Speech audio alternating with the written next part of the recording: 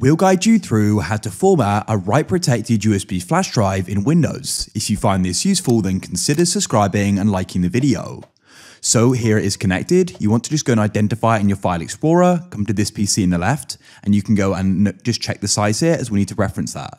At the moment, if I go and right click on it and press format, we can adjust this here and press start. We can press OK, we'll go and get the error. Go and press search at the bottom, go and type in CMD, which is command prompt, right click on it and press run as administrator, then go and get this pop-up. You need to go and type in disk part like so. Now you need to go and type in list disk like this. Go and identify the disk. In this case, it's disk 3 for me, as that's the size there. Type in select disk and type in the number over to the left. For me, it's disk 3. Then type in attributes disk clear read only like that and press enter. If we then return to File Explorer, I can go and right click on it. I'll go and press format. You can set this here. Then you can press start and OK, and it'll then successfully format.